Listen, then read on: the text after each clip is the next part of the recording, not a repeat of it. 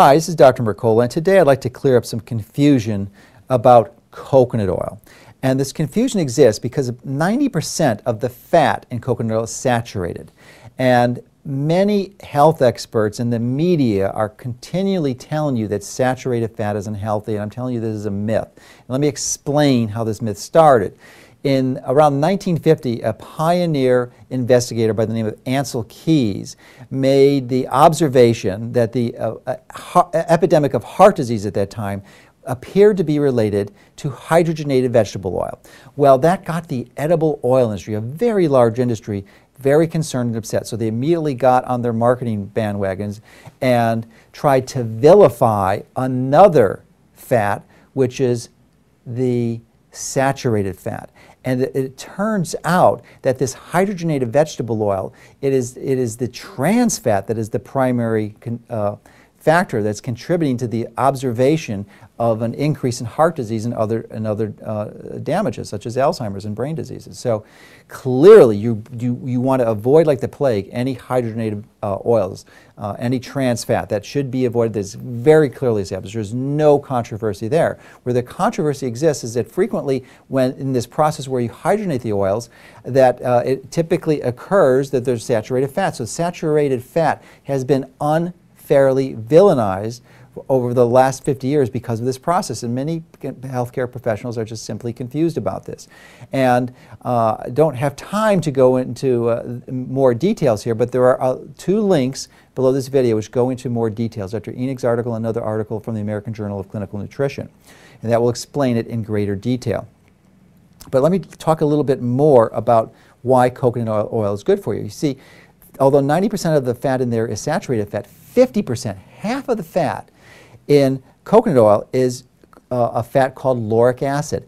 And lauric acid is a medium chain fatty acid which has antibacterial, antiviral, and antiprotozoal properties. And your body converts this to monolaurin. And monolaurin is a monoglyceride which is very potent, and it can actually destroy lipid-coated viruses. So this is one of the key reasons that you would like to consume or consider consuming coconut oil, because the sources of monolaurin are very few in our diet. So it's a phenomenal source of monolaurin. Some cautions about coconut oil you may or may not know, in that it has a relatively high melting point. And that means for most of us, it is a solid at room temperature. It turns liquid about 76 degrees. So if you put coconut oil in the fridge, it's going to be very difficult to scoop out. So you'd want to store it in a temperature closer to 76. So this way it'll be easy to remove. Now, it has many health benefits. It seems to be a very effective supporter of thyroid health, thyroid function, which helps people optimize their metabolic rate and control their weight, and heart health. These are all really important, well-documented observations on the use of coconut oil. It's also one of the main ingredients that we use in our body butter. Many people like to apply this topically because of what it does to their skin. But we've had lots of great comments, and I encourage you to view the comments in a link below or in our store about what people have been saying. But the general, just in summary of it, is that many people just find it to be one of the best ones out there in the market with respect to its taste, its flavor, and the way it smells. It's really truly remarkable. So coconut oil is something that I really enjoy and use quite regularly myself. I try to have some regularly throughout the week because of all the health benefits that it provides. And I would just want to make sure that you're aware of these things and details. And it's important also, though, that ideally you want to know what your nutritional type. I happen to be a protein type, so I need lots of fat in my diet.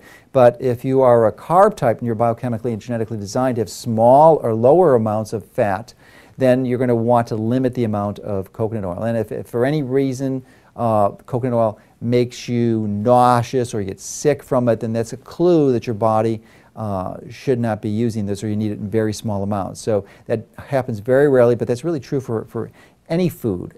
If your body violently objects to it, you want to stay away from it, because allergies, of course, can be an issue.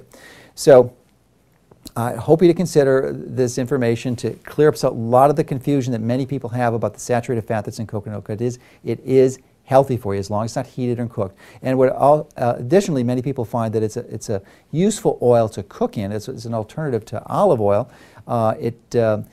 Because there's so much saturated fat, it is very difficult to oxidize any of the fats in there, so as a result it's less damaged when you heat it. But ideally the bulk of your food should be raw and uncooked. But if for some reason you're going to choose to cook food, then coconut oil would be a good oil to consider. So hopefully this information will be useful for you and your family to continue to take control of your health.